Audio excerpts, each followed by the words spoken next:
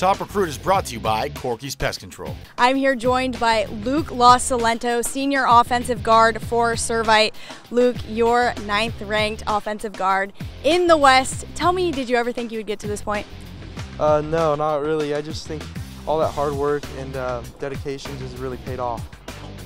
Tell me all the hard work that it took to get where you are today.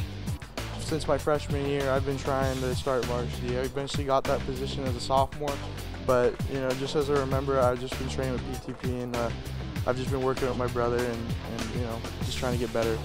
Talk to me about your work ethic. How do you think it sets you apart from other people? Well, my work ethic is like I'm just able to get my schoolwork done and get the classwork done. I'm just able to balance between those two things, and I think it's a really good value to have. And so that's what I'm just trying to do. Speaking of schoolwork, you have a 3.9 GPA. Tell me how you're able to balance it all. Well, really it's just like studying, just time management. As soon as I get home, I just open my books. I don't even want to think about the fact that I have homework. I just want to get it done and then have the rest of the day to myself.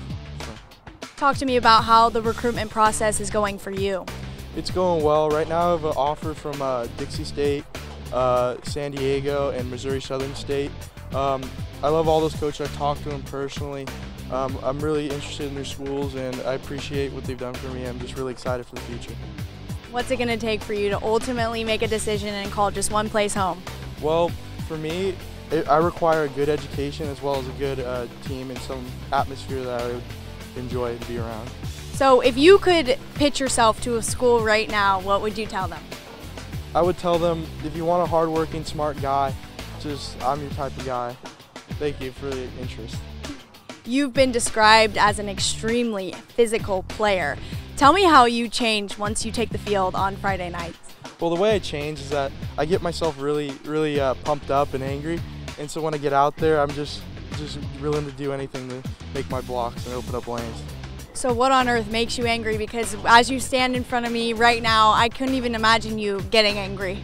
Just thinking about my assignment and just what I'm going to do out there, it just gets me really pumped up, and so that's what I try to do.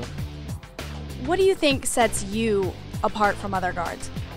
I know my plays. I learn all my plays really well. I'm pretty physical. I can get up to linebackers pretty well, and I can also handle a three technique, one technique, and even head on. Who has helped shape the person that you are today?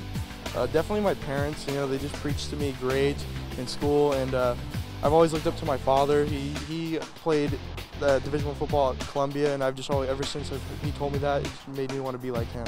Luke, 5 years from now, what's the future look like? Well, like my dad was, I'm just trying to be a lawyer like him. Get my college paid for, and that'd be great. You want to be a lawyer? Yep, just like my dad. What kind of lawyer? Any type, criminal, civil, all that. I love that. Well, we wish you the best of luck this season and accomplishing all of your long-term goals. Thank you so much for joining us, Luke. Thank you. I appreciate the interview.